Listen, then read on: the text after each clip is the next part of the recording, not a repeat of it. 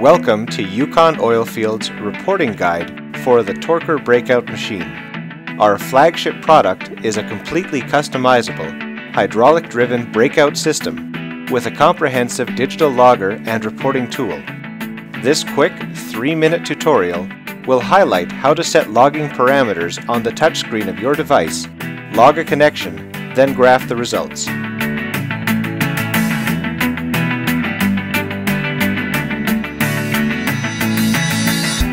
The data logger requires a storage device for recording. Your Torquer Breakout Machine comes equipped to work with local and network storage with USB enabled by default for all new machines.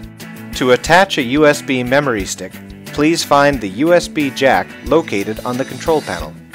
Simply plug in the device and you're ready to go. Make sure the memory stick has only a single drive letter and that the partition is formatted for use with Microsoft Windows devices. You'll now want to configure the basic settings for your tool. Touch any of the boxes to pop up an on-screen keyboard for editing the content. Make sure that when switching between tools and connections, that you change at least one box to make sure log data is unique.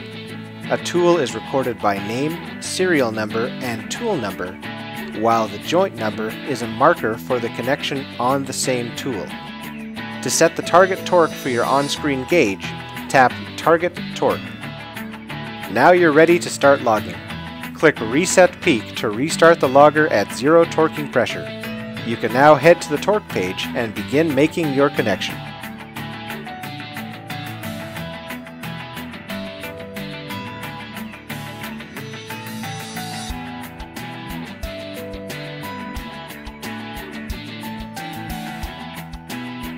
Once all tools and connections are logged, we remove the USB stick and connect it to a computer with Yukon Reporter installed. This application is used to quickly select, graph, and print connections in your tool. Open the Yukon Reporter file. From here, under Work folder, click Select. Find the folder or drive your data is stored under and click OK. Now you'll see the connections and tools currently in that storage folder are displayed. Using the left mouse button, I'm going to choose which connections that I would like, as well as crop the left and right areas of my graphs and select on the motor which connections I'm going to be using and where they're located. You'll also note that by double-clicking one of the connections in the table, I can opt to not have that displayed in my report. Here I have 3 connections chosen in any order that I opted to use for the report.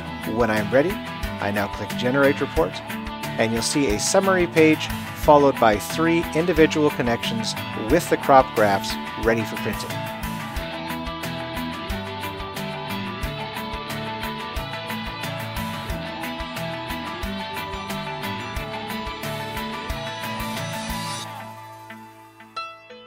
Thank you for taking the time to view our presentation.